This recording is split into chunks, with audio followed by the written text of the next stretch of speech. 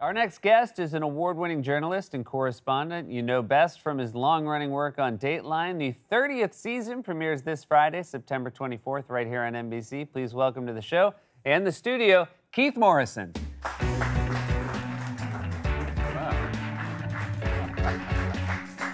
Welcome back. Thank you so much for being here. Really appreciate it. Come on up.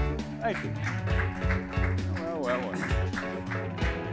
This is where you live, huh? This is where I live. It's not too bad, right? I thought you were at that Italian restaurant most of the time. No, that's not me. You're thinking of someone else. 30 seasons. I know. Can you believe it? Believe what? That it's 30 seasons. Oh, that. Yeah. No, I can't, as a matter of fact. It goes by about a week and a half. Yeah. Yeah. When you started... Did I see you about a week and a half ago? It felt like a week. You were actually, the first time you were here, you were in our studio. It was the first season of our show. We did a sketch together where... Which was last week. Which it felt like last week, but it was... but would you believe it was almost 7 years ago that you were here? Isn't that crazy? Yeah. When did you know Dateline was working?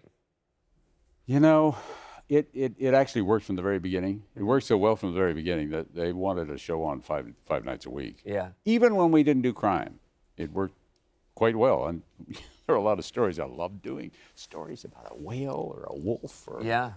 Do they let you do many whale or wolf stories? No these whale days? and wolf stories anymore. No, that's too bad. Because I feel like you were at the forefront of this true of crime. The whale? Oh no. No, the whale. You guys were way at the end of the whale moment. Sure.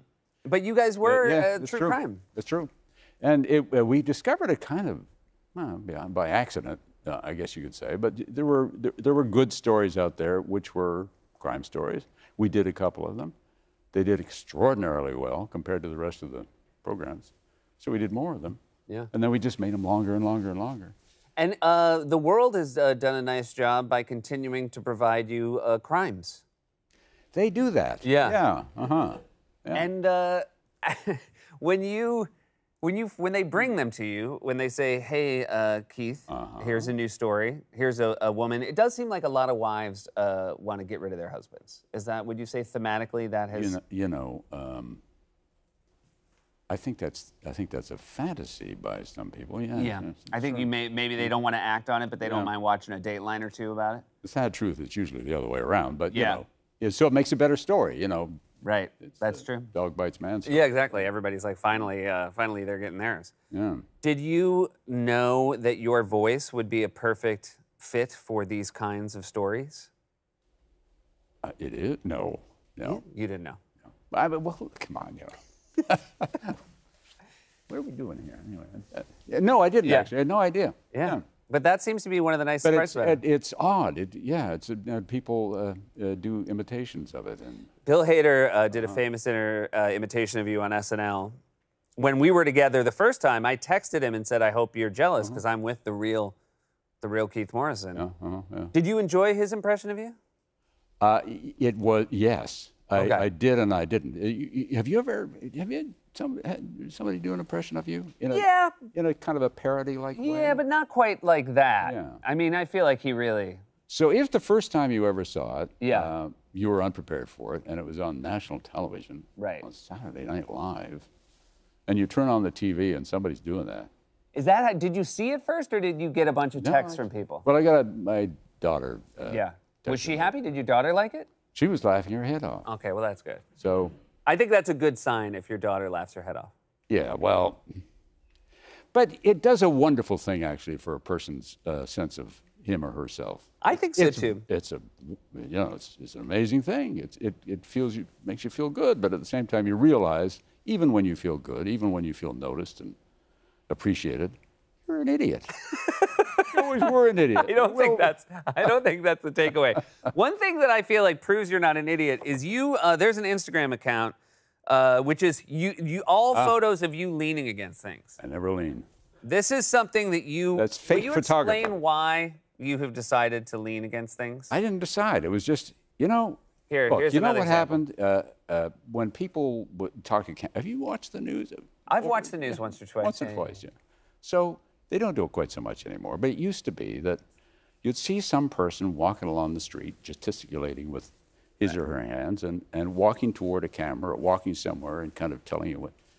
And I always thought that looked ridiculous. I I like the people involved, but why are they doing that? And so. So do you mean like a news story starts and someone's walking towards camera, like telling you what happened? And you didn't like it?